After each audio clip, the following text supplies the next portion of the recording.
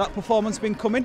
Yeah, definitely, mate. I think performance we've been looking to have for the last couple of weeks. We fell short over the last few weeks, but it's good to put an 80-minute performance in tonight and beat a Catalans side that had some quality players in there. Because at times looked pretty devastating out there. Yeah, definitely. I think combinations are starting to gel a bit more, and a couple of silly mistakes we made, especially just before half time, that sort of got him back in the game. But we stuck to our structures and come away with a really good win tonight. Yeah. I'm sure there are elements that you're not happy with out there tonight, as well as many as you are happy with. Yeah, I think we just made some fundamental errors tonight that, against probably a side that's not as depleted as Catalan and having had a 5-day turnaround, it could hurt us. So, we'll go back to the drawing board this week and make sure we have a solid week of training and prepare for next week.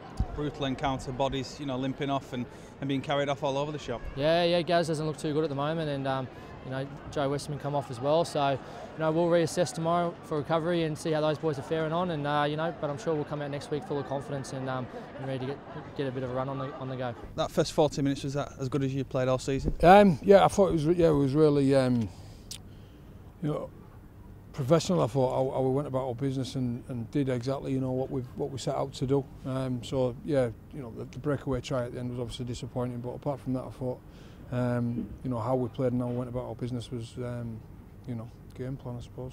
I thought you bullied the Dragons in particular in that first half. There, you really bossed them.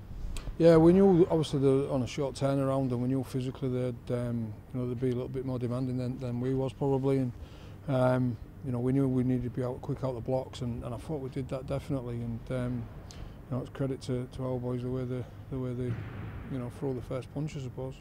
I'm not saying you didn't have anything to build on before tonight, but some of the combinations out there, does that give you real food for thought going forward? Yeah, no, the halves I thought in particular was really prepared to go into the line tonight and cop a whack for the team, I suppose, and on the back of that there was some some space for our outside backs to play into, so that was pleasing, and again, hopefully we can continue to do that. And a couple of bad injuries for both sides, I suppose, tonight.